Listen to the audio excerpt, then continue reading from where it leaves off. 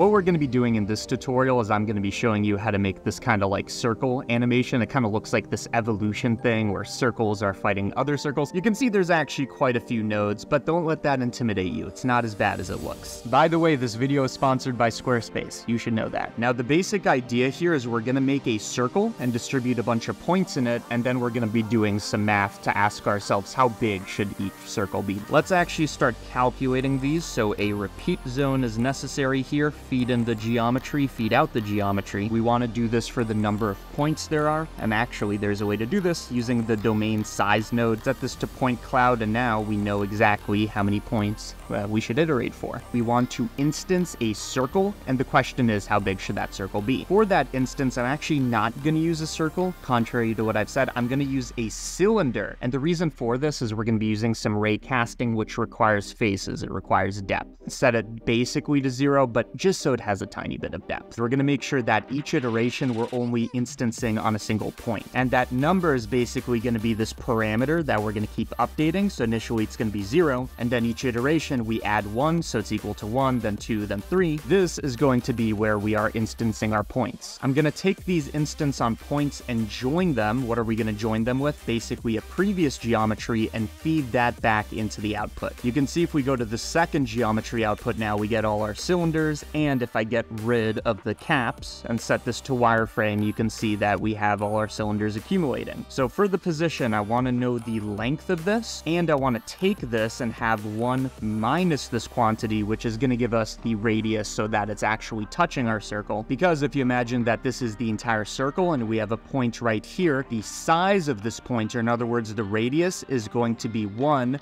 minus this distance from here. Bad diagram, but you get the point. Now, the unfortunate thing is we can't just take this and connect it to the radius because this is a field quantity. We're going to basically sample this attribute, but only where the index is equal to the thing that it's going to be on that iteration. And then we can just take this mean and connect it to the radius, and it's going to exactly correspond to the radius that is touching our like larger circle. But you can see a lot of these circles are intersecting like a Venn diagram. So the first thing I'm going to do, and I'm going to explain this step in a bit, is we're going to start off with a cylinder as our initial iteration, making sure that our depth again is like near 0. And one quick thing I want to account for is I want to make sure these instances are realized, which is going to be important for calculating the nearest neighbor and ray casting and all this. And what we can do is we can take a geometry proximity and basically on every iteration reference it to this like growing instance count, checking where the nearest edge is because that happens to give the cleanest result. And now if we take our radius function and just modify it a little, you can see that very quickly we're getting something different going on here. You can see a lot of these circles are nested, and what these are all going to have in common is they're going to have at least one contact point because they're looking for the nearest circle to make it work. Very confusing, but you can see that this is a procedural effect where we can just increase the points and it's going to work. Now, our last problem is I don't want circles inside of circles. Remember that each circle starts off with a point that gets instanced on, and then for each point we can actually shoot out a ray towards its nearest neighbor. And basically the trick here is we're going to see if this vector is aligned to the normal vector, if it's facing the same direction, or if it's facing the opposite direction. That's basically going to be the difference between interior and exterior. Let's actually do this thing. So we're going to start off with a raycast node, and then when we subtract these, that is going to be basically this vector, the one that we're interested in. Make this vector the ray direction that we're interested in, and for the target geometry, we want these updated instances, so we're actually seeing if there's a collision there. And just a bit of a corrective term that I've seen actually helps quite a bit here is we're going to take the multiplication and make sure that the x and y are set to 1 and the z is set to 0 so that we are compressing this to the xy plane and there's no like depth z stuff going on. Because remember, there are cylinders with a tiny bit of depth. I'm also going to apply this to the position of the nearest neighbor, so that's also flattened out. And in theory, the only thing we should need to calculate is the dot product between the hit normal and the subtraction vector, and this dot product is basically going to be positive or negative, so I want to see if it's greater than or less than some amount. And we want to take this index equal situation, which basically says whether or not or where we are going to instance this,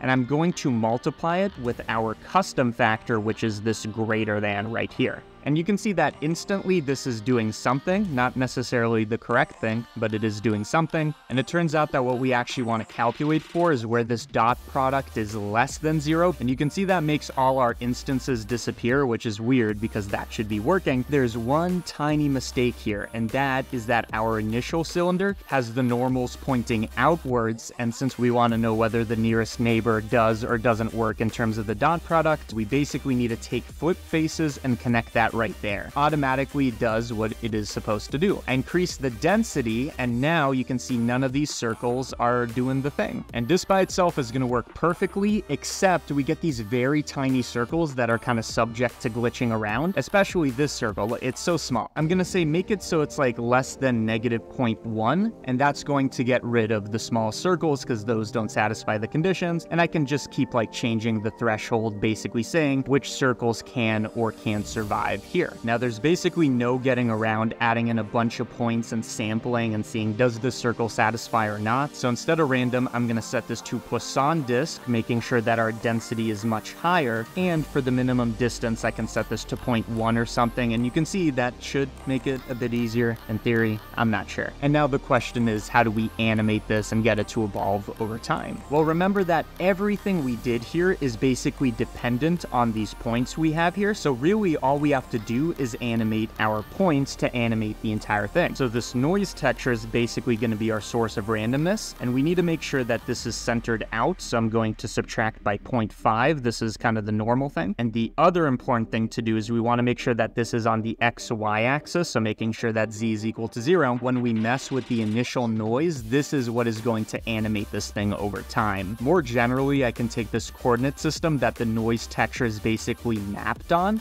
and animate that itself. But that is how I did the thing. So thank you for watching this tutorial, and thank you Squarespace for sponsoring this video. And if you haven't heard about Squarespace, you basically drag around blocks and build your website without any programming. And 3 features you might want to know about is, first of all, analytics, so you can actually track who is going to your website and demographic type information. Second of all, there's actually an archive of every file you've uploaded to generate your website, so images, audio, all that kind of stuff. And third of all, and this is the most important feature, like I said, the way you construct your website is with templates and dragging around blocks, so you don't need to be a rocket scientist to do this. So you can head over to Squarespace and play around with it and actually construct your website, and when you're ready to take that thing live, you can use my link in the description to save 10% off your first purchase of a website or domain.